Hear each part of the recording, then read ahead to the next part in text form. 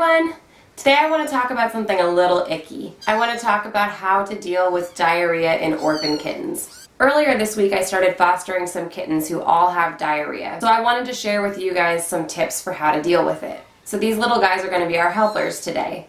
Udon, Soba, Haru, and Shira. If you know me, you know that I'm a little bit obsessed with kitten poop, and that might sound really gross, but if you care about saving kittens' lives, you have to care about what their poop looks like. The reason poop is so important is because it's one of the best diagnostic tools that rescuers have to understand what's going on with the kitten. Think of it as a smelly progress report coming straight out of the kitten, telling you what's going on with them. A kitten's poop will indicate whether they're in good health or whether they're in trouble. So please take it seriously if you see something that doesn't look normal. For reference, I'll start by showing you what a normal kitten poop looks like. This is Texas Pete. You can see that he's proudly showing off his perfect little bottle baby poop. When a kitten is eating formula from a bottle, it's normal for their poop to be mustard yellow and well-formed, like a gross little churro. What you don't want to see is diarrhea, with their stool coming out more wet and not as formed. If you're caring for a kitten with diarrhea, take it seriously. It can quickly become very complicated and even fatal for a neonatal kitten. In this video, I'm going to show you a little bit about how you can start to treat some of the symptoms and the causes of diarrhea.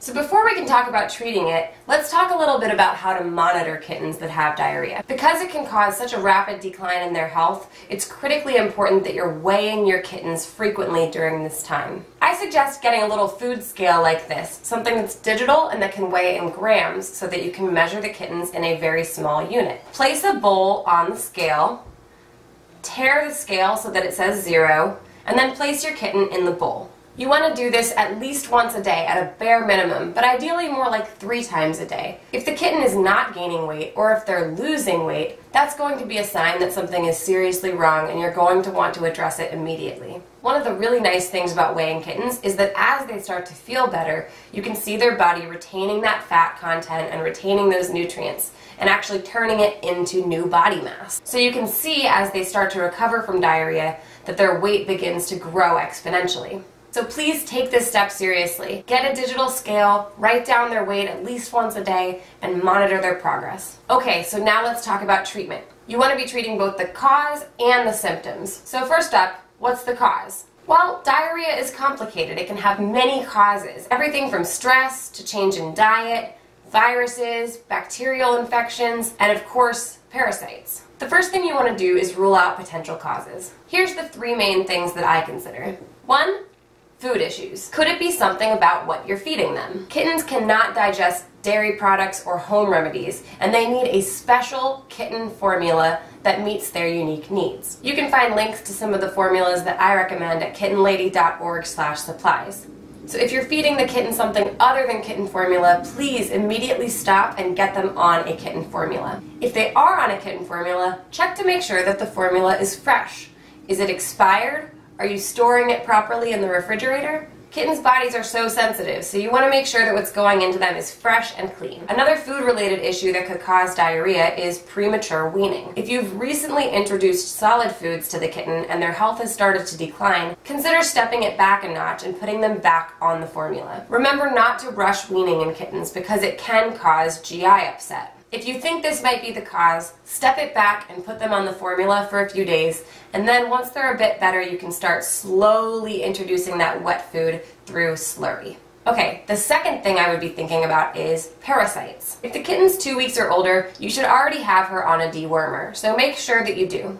But some parasites are not going to be covered by your standard dewormer. For instance, the noodle kittens have both Coccidia and Giardia, which are both protozoan parasites that require special drugs. So they are on Panicure and Pinazaril, which will help kill the parasites that they have. If you suspect that your kitten might have a parasite, please take them to a veterinarian and get a fecal analysis. You have to know what they have so that you know how to treat it. Remember that parasites don't go away on their own, so you do need to get them in and get them medicated. The third thing you want to consider is viruses. If your kitten is seriously ill with diarrhea, it might be a good idea to get them a panleukopenia test. Panleukopenia is a very contagious virus that can lead to fatality in kittens, so it's important to know if that's what's going on. A positive result doesn't have to mean a death sentence. It just means that you have to take extra precautions around sanitizing and quarantine, and that you'll need to really ramp up your supportive care. The important thing about finding the cause of the diarrhea is that you have to know the cause in order to be able to treat it. So if you're not sure what's going on,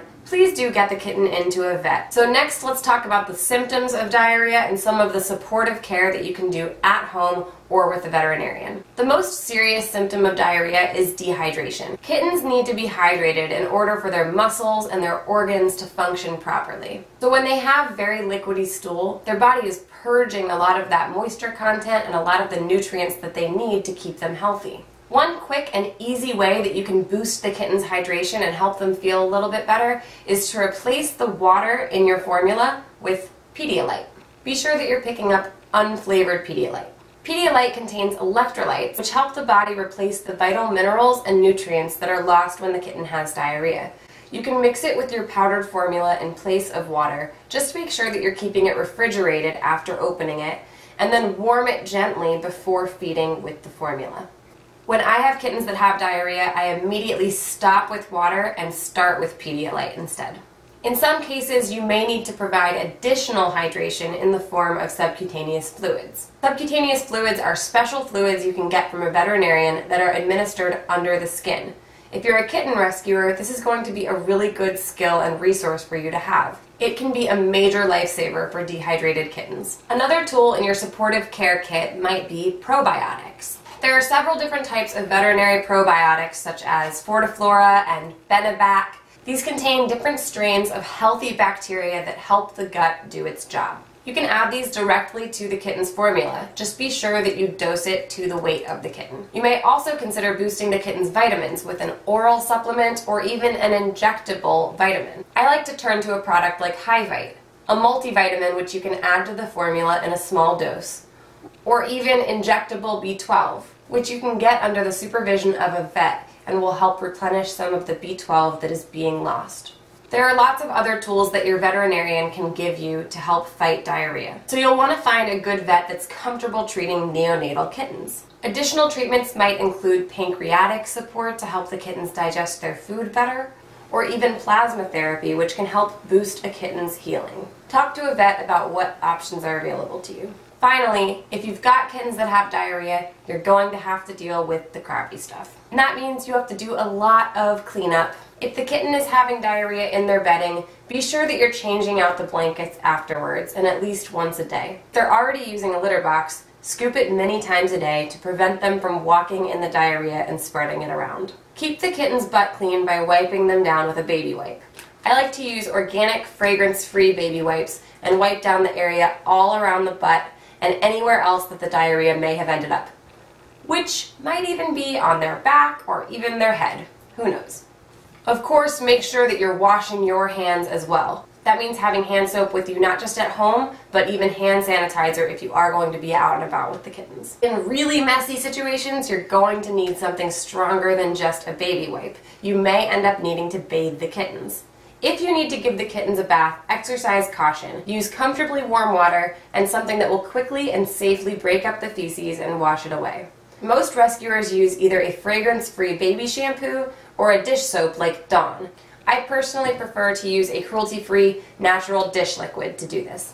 Wash the kitten's body gently, avoiding the eyes, ears, and mouth. You can spot clean the head as needed, but never fully dunk a kitten or run a kitten's head under the water.